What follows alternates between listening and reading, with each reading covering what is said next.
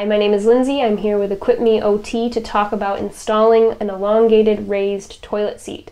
So today the product I'm using is this particular one called the toilet seat elevator.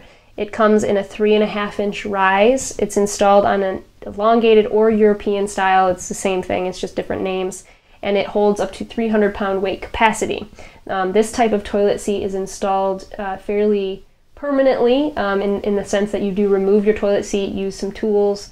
It is meant to be placed in one bathroom and left there. It can be removed eventually, but it is a bit more cumbersome to do so. So this product looks like this when it comes out of the box. You can see the 3.5-inch rise here. You've got the holes in the back where the screws are going to, or the bolts are going to go in to fasten it to your toilet. It should have 4 intact foam pieces. This is meant to protect the porcelain of your toilet, which is very important. In addition to that piece of equipment, you should also receive 2 bolts, long bolts, that come with fastening wing nuts. You want all of these things together because they all are meant to go together. So in addition to that, you may need a flathead screwdriver. Some of these products do come with Phillips heads, as well as some toilet seats are Phillips heads, so you'll just have to see what you have. You may need one or the other. So the first step in doing this process, an installation process like this, is to open up the back of your toilet seat. So if you've never done this before, they're usually clipped down like that and can be popped up with your thumb. Sometimes if they're really sticky, you may need to use your flathead screwdriver to help pry them up. There's usually a little place to set that. All right, so you're going to see that there's 2 screws in the back. These have to be removed and set aside in order to install. So I'm going to place my flathead screwdriver here. I'm going to reach underneath and find the accompanying nut, and I'm going to remove that. So you'll see I've got those pieces here. I'm going to remove the screw. I want to keep all this assembly together in case I want to go back to its original height. So we're going to set these aside.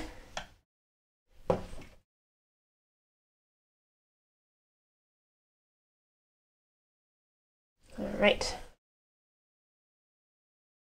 And be cautious as well.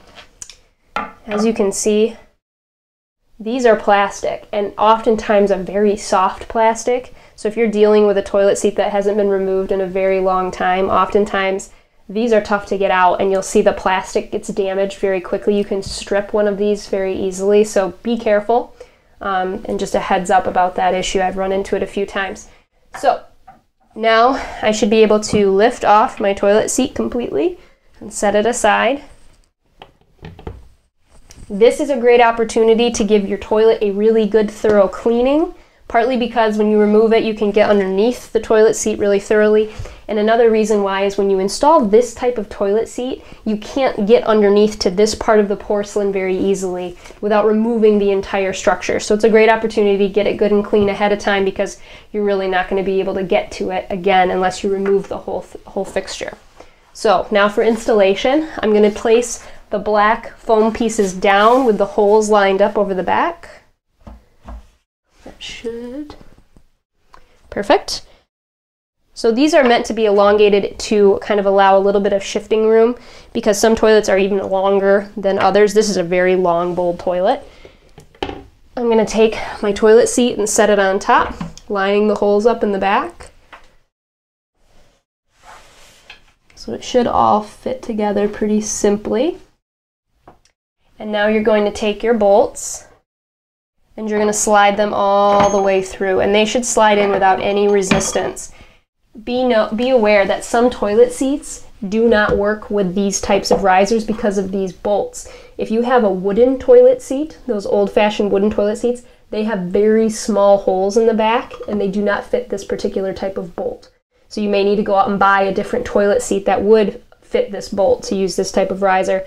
Also, the new toilet seats that come with the quick remove click back pieces do not work with these as well. It's just the system that they've put in place. Those are newer within the last few years. I've been running into them more and more, and they do not work with this type of bolt either. So you need kind of the old-fashioned standard toilet seat system like this one. So you're going to take your flathead screwdriver, place it in here, place your wing nut underneath, And this takes a little doing because you can't see what you're doing, and then you're just going to screw this in snug, but not too tight. Again, you're working in porcelain. You don't want to over tighten these. And you may want to check on these every so often to make sure that they're staying tight. Over time, they may loosen a little bit. So if you start getting a little give in your toilet seat, you may need to do that.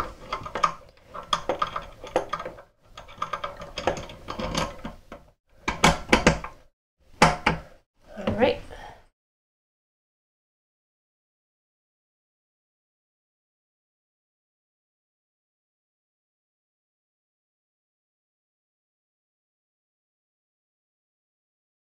Okay, now we can close these flaps again.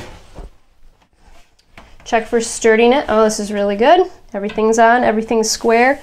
You shouldn't see a lot of gapping here or here when the toilet is completely closed. Also check to make sure you can open your toilet seat all the way. Some toilet seats have short hinges, and those short hinges sometimes will run into these when the bolts are in place. So just double check that the seat opens up all the way. Shouldn't be a ton of wiggle, but again, you don't want to fasten these so hard that they're run a risk of breaking the porcelain. So maybe a little bit of wiggle, that's okay. The rise is good. I'm going to test it out. Okay, so I'm going to take a turn here, place my hands here and here to make sure everything's stable before I sit. Square myself up on it. Everything feels good. The height is appropriate for me. I'm going to try a little wiggle, make sure everything's in place, everything's solid. Then I'm going to try standing up again from it. I push from the middle. You can push from the sides. I'm going to use my countertop for some support as well. Push up from it. Everything looks good. So we're all installed here. This can be left. The beauty of this type is once it's in for good. You don't have to worry too much about adjusting it or making any changes to it over time. So if you have any questions about this particular product or other products like it, please feel free to leave a comment in our comment section. If you have any other interests in other equipment or tutorials, please consider subscribing to our page. Thank you very much.